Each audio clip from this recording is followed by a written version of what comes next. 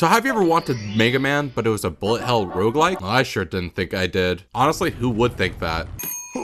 Mega Man roguelike. But when I stumbled upon Elsie, I was intrigued. The idea of combining classic platforming plus the style of the Mega Man world alongside roguelike elements we all know and love, I had to give it a try. So stick around till the end to find out if this game is worth your time. Welcome to the Roguelite Spotlight. Today we'll be going over Elsie, a game that gives a fresh take on action platformers by introducing it to bullet hell roguelikes. So let's see what a midlife crisis Mega Man game has to offer. Breaking it down into its main components and rate it out of 5 based on my experiences. First we'll explain what Elsie is. The game opens up with a cutscene explaining how Dr. Gray, a talented scientist who engineered a team of high-tech androids called the Guardians of the World, each with the power to prevent disasters. These Guardians have since been lost to the world due to a mysterious means that we have yet to know. After their disappearance, the world has been brought to catastrophe. In a last-ditch attempt, Dr. Gray created one more Guardian named Elsie, which we find out was in the visage of her own late daughter. Once you gain control of Elsie, your mission is to track and find the Guardians that mysteriously went missing. Armed with nothing but hints in your weapon, you must take to the world of Ekis to try and find them. As you explore, you eventually find out each of the Guardians has been taken over by a malicious hack. With the true culprit still unknown, you must keep finding each Guardian to find the truth behind what happened and what their ultimate goal is. Moving from what the story is, let's talk about how the game plays. Elsie boasts a very simple to understand gameplay loop. It clearly explains itself through short tutorial rooms to make sure you know exactly how to play the game. Though this probably isn't a problem, at least not for me, you'll probably want a controller for this game. It was designed for it, and like trying to put a square in a circular hole, it would be a whole lot harder on the keyboard, at least in my experience. It's just better to pull out the old gamepad. Besides that, the game being a platformer has a big focus on movement, which at first is pretty rough, but that's just learning any movement in any game. You'll start by running around like a chicken with its head cut off, but after learning it's very intuitive and fun. The game has a dash and parry system, which anyone who has ever played a roguelike before thinks, ah yes, a dash, give me the iframes, I can't get hit, I'm invincible. Yeah, no. This thing will just get you slapped harder than you could ever think. The only way to really avoid damage is to parry it, which you could do every few seconds, and when you do, it causes a slow-mo effect and a circle to appear around you, which will turn green, which will allow you to trigger a counterattack to damage everything around you. Though this is the only way to deal with enemies with shield bubbles, which I will say these enemies are super annoying, but they are needed because this game may be labeled as a bullet hell, but you are the bullet hell. With upgrades, you can easily send out so many bullets on the screen that you no longer know what's going on, and you just hold the shoot button and walk. Also, there's a small fun minigame that sometimes comes up to get rewards that is basically the target challenge from Smash, which is kind of weird, but honestly I kind of like it. With all that being said, the game has a very fun loop alongside a very good story that unlocks more as you play and get through more runs. It has a loop that keeps me coming back and play for hours at a time. That being said, the game by no means is perfect. Since its release, I've noticed a few different types of bugs, ranging from audio, which I'll discuss more later, to actual game-breaking ones where you have to reset the run. Alongside that, I got soft locked outside of unlocking one of the shops. And while it's not really that important, it's important to note. Despite all this, I had a very fun time with the game, so I'm still going to give gameplay an overall 4 out of 5, but there are some bugs that you may encounter that might cause problems in your runs. Now that we've tackled gameplay, let's move on to appreciate the visuals. As you make your way through each level, you'll be treated to a wide variety of different environments and backgrounds to explore. And I just have to say, taking some time to just look at the environments and presentation of this game, it could be quite breathtaking. Minus the areas that look like you can go into and explore, which causes an immense amount of disappointment.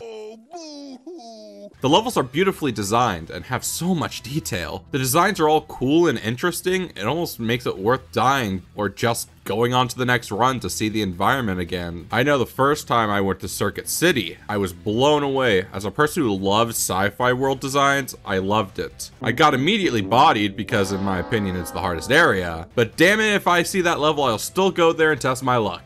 I love the style of this game, though there are very few cases where it could be a bit misleading, and I don't know if this was just me, but when I first loaded the game and put it into full screen, it didn't properly stretched to my display, so I didn't even see the level up notification, so I never knew you could level up for the first few runs, but might have just been my monitor issue, so I will still give it a 4 out of 5 because I love the style of this game so much. But moving from our eyes, let's go to our ears, and guys, this soundtrack slaps. The music is wonderfully made, each track fitting right into the style and world of this game, really pumping you up as you likely Toho boss your way through this game. The sound effects are also very satisfying and work amazing. With each zap and whoosh and even the pre-run area, just the nice sounds of the waves crashing against the wharf, it's just so nice. Though that being said, just be a little careful on just how much you are shooting, because if you go a little too hard, you might cause the music to just disappear for a second. Which is a very, very strange circumstance, but it's happened to me about a handful of times. Thankfully, the music always comes back, but it's kind of awkward. So with that in mind, I love the music, but I'm gonna give it a 4 out of 5 because of that weird music bug. Now that we experienced and possibly looked up the soundtrack to find out it's hard to find because it's a new and small game, and maybe got a little sad, not talking from experience, let's go into the most important part of every roguelike: replayability. And oh boy, does this game keep you playing. The game has a very interesting narrative, though I may have heard something similar a time or two before. However, that being said, the game leans into it way more. After all, you were built to find the other Guardians, and while this doesn't show up for debatably too many runs, like literally I got to a point where I found the first Guardian and it took about 5 more runs before I got word of the next one. It left me worried. I got soft locked because there's one shop I couldn't unlock for some reason. Not sure if that was a bug or whatever. But suddenly you will get your first contact as you get better and unlock more in the game. Suddenly your goals shift from just unlocking things and unlocking all the shops to, oh, I need to find the Guardians and learn what happened to them, and the actual story of the game was honestly well executed to keep you coming back for more. That being said, you will reach the end at some point. I haven't yet, but I could feel it on the horizon. But given the gameplay loop and how fun the game is, I would still give replayability an easy 4 out of 5. Very fun, very replayable, and it keeps you coming back for more. With the replayability of Elsie, let's talk about difficulty.